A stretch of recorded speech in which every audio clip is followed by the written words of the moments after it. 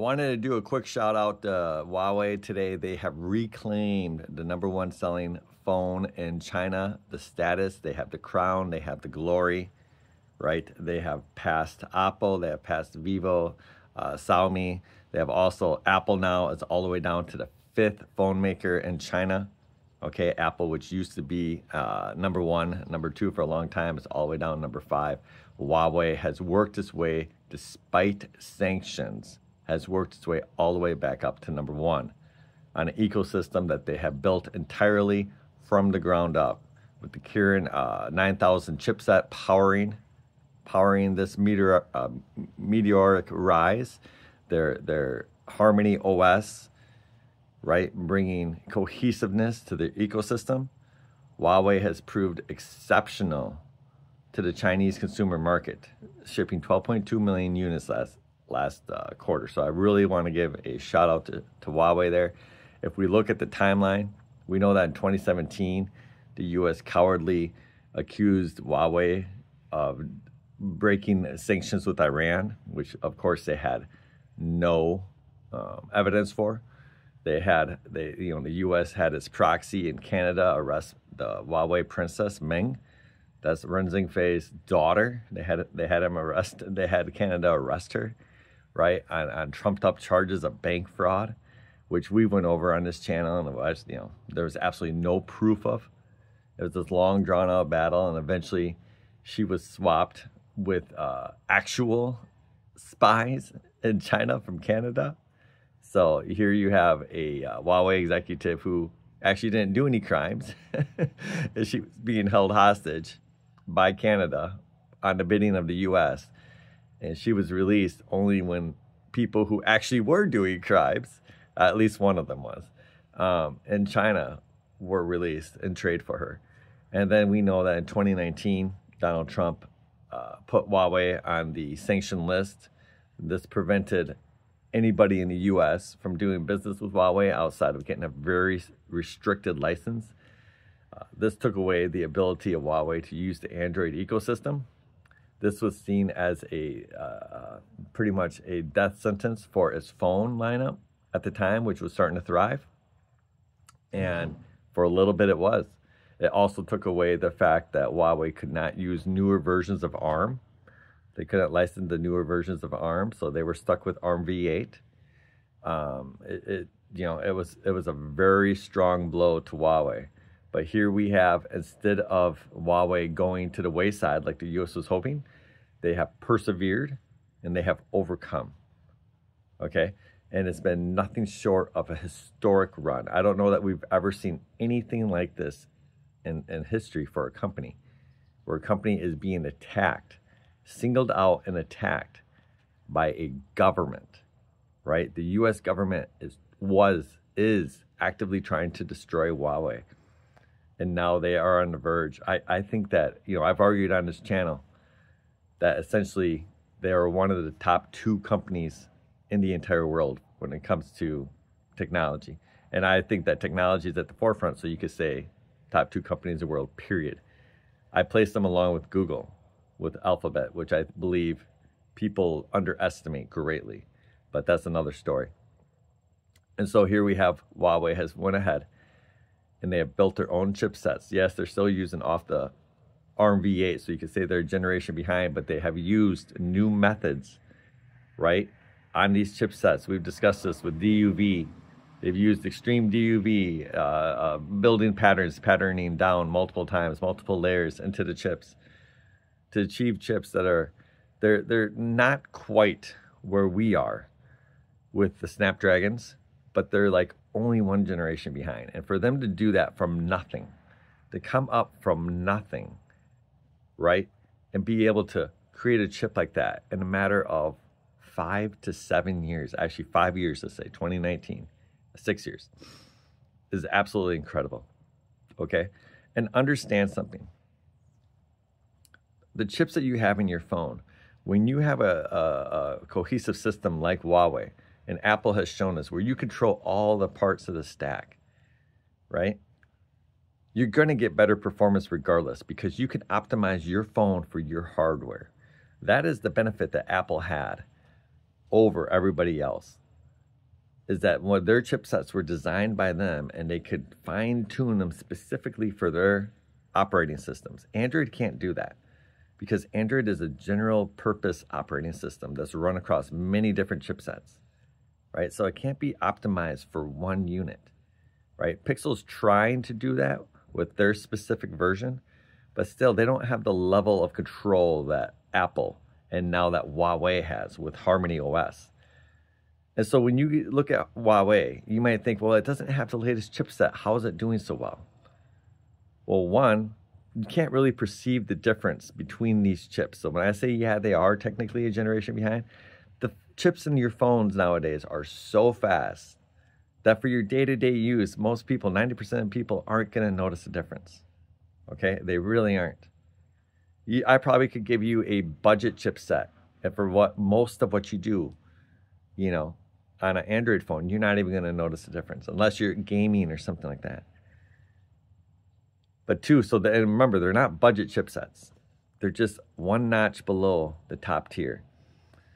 And two, they have built HarmonyOS, so they couldn't use Android. They went out and they built an operating system from the ground up. And I want to tell you, when it comes to a chipset and how incredible it was to create their own chipset, creating your own operating system is even one step further, okay? That's even one step further, and it wasn't based off of Linux. They started from the ground up. Android started with Linux. Nobody that I can think of in recent memory has started from the ground up on an OS and been successful in the last 30 years? I mean, correct me if I'm wrong. If you're in IT, correct me if I'm wrong, where you have this large of scale of adoption. So yeah, I'm sure some people have started and they've made kernels and stuff and they've had small scale adoption. But on the scale of adoption we're talking here, where we're talking hundreds of millions of people, has anyone in the last 30 years shipped anything that isn't based off of something prior? So like Microsoft, right? Everything is based off their prior versions of Windows. Android was based off of Linux. All these new versions of Linux are based off of Linux. Even Apple's OS started off of Unix. It has a Unix core to it. I mean, they've changed that greatly, but maybe iOS. Maybe iOS, yeah.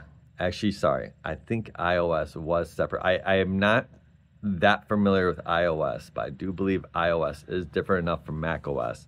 It's definitely not based on that, so that could be it. So that's what you would have. You have iOS and you have HarmonyOS. That's it. That's it. That shows you how difficult it is. Google is trying to do something with Fuchsia, and they have it running some of their Nest Home devices, and they started that from the ground up. But it just shows you how difficult it is, because they're like, well, we have Android, Android's here, we have Chrome OS, right? And they keep using that instead of pouring money into Fuchsia. But Huawei had no other choice. They went forward, and it's paying off, okay? Because now their devices running on their chips are fine-tuned. And so when you hear about these chips, unfortunately in America, I'm not able to use any of them. I would love to get one of these phones and test them out. But when you read and hear about these chips, nobody talks about them as being a budget phone or anything like this. These are flagship quality flagship quality phones. Flagship quality, bro. Flagship quality. That's a shout out to Flossie Carter. So when people get these, and Huawei has focused on things that people really want. So Apple and Samsung are kind of getting a bit goofy. Samsung just recently released this phone. I forget what it was called. Was it the Edge? The Galaxy S25 Edge. It was a complete flop. They just tried to make it as thin as possible. And I'm not saying that making gimmicky phones is bad. I like when they make phones like this. I personally like it. But Samsung did it, and from what I read in the reports, it was like they honestly thought that it was going to be this huge hit, when usually these type of gimmicky phones are niche products. And it's kind of like Samsung, you know, with your Galaxy S25 Ultra, Apple, you know, with your iPhone Pro Max. And now we look at Huawei, and they're demonstrating that it's not about the thinness of a phone. Yes, go out and pursue this stuff. It's interesting, but those are the niche things. What users want is just a solid device that takes great photos and has solid performance, right? That's what the majority of users want. They want the best possible cameras. They want performance that's good enough. It doesn't have to be the best performance. People aren't interested. I mean, a lot of people are interested in gaming phones, but those are gamers. But your average, consumer isn't worried about cutting edge gaming on their phone. Just give me performance that is good enough, right? I mean, I want it top tier, but it doesn't have to be the extreme 1%. And give me great cameras and give me a solid form factor. And this has been what Huawei's been pursuing. Now you might say, Ruben, they made, the Mate Fold with the tri-fold. Yes, of course, but they knew that was a niche device, right? It wasn't like Samsung, where Samsung is going out, and I read internally that they were talking about replacing their Plus model and their lineup with this device, and it's like, what are you doing? This is a niche device, and the sales proved me right. Not to give myself a pat on the back. And I really hope that they don't even consider replacing their Plus model with this phone. It just wouldn't make sense. It's not what consumers want. And we're finding that out in the Chinese market, the largest market on earth for cell phones. So anyways, hats off to Huawei, okay? On this channel, we've covered Huawei a lot, talked about what they have done. It's been nothing short of amazing. But for a company to lose access to ARM, for a company to lose access to Android, and have to start from the ground up, nobody has done that. Nobody. Apple licenses every latest version of ARM, okay? Google didn't start from the ground up. They bought Android. Android was based off of Linux. They licensed ARM. Nobody has done what Huawei has done. So kudos to them. 12.2 million units shipped. Good luck in the future. You know that the Chinese brands, Vivo, Honor, Xiaomi, the rest of them will be coming for Huawei. It's intense competition over there. Absolutely intense competition in that market. Apple looks like they're kind of falling away in that market. They're fading away. People are not willing to pay the premium, the Apple tax over in China.